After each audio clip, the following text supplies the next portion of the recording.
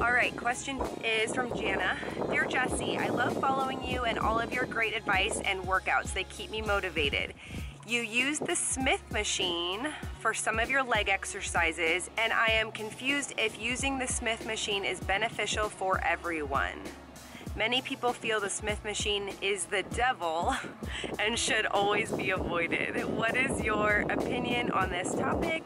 Because I know you use the Smith machine sometimes on leg day. Hi, Jana. Well, I don't think anything is the devil unless it is 100% terrible. And I really don't think the Smith machine is 100% terrible. Using it on leg days does have its pros and its cons. The pros being that it can help a beginner feel really comfortable with squats and many other exercises.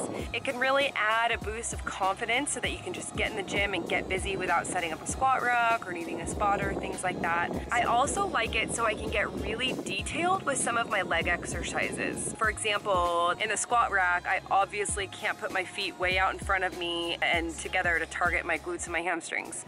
If I did that in the squat rack, I would obviously fall over backward. It also helps me to keep my torso upright during lunges so that I can focus on my quads if that's your focus for that day. A lot of times when you are doing lunges, whether they're static or walking, if you have heavy dumbbells in your hands, you can tend to kind of lean forward, and that really starts to target and move all of the focus to your hamstrings and your glutes, which is great if that's what you're training that day.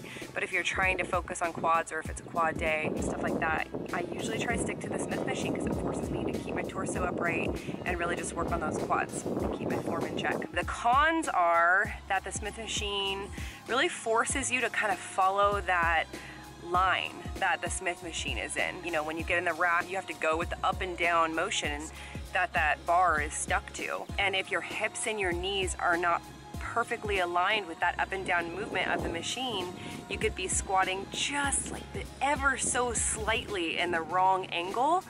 And over time, that can lead to alignment issues and other issues and injuries and things like that. But if you're only doing it occasionally, I truly do not think you have anything to worry about. The other thing I don't really like about the Smith machine all the time is that it can really prevent you from building up your gym confidence. It's kind of like a comfort blanket. If the Smith machine and the squat rack are both available and they're both just staring at you in the face and you're lacking just a little bit of gym confidence, you're not quite sure about the squat rack, you're not quite sure how to set it up, you're not quite sure if you need a spotter or not, you're always gonna choose, there's a bee in my face. You're always gonna choose the Smith machine. And if your only option is the squat rack, you'll build up that confidence and you'll learn how to be a Jessie's Girls boss on leg day. So really the point of the story is that the Smith machine is not bad for you. It's not the devil, it's freaking great. Just have some balance, you know, use it sometimes, but not all the time.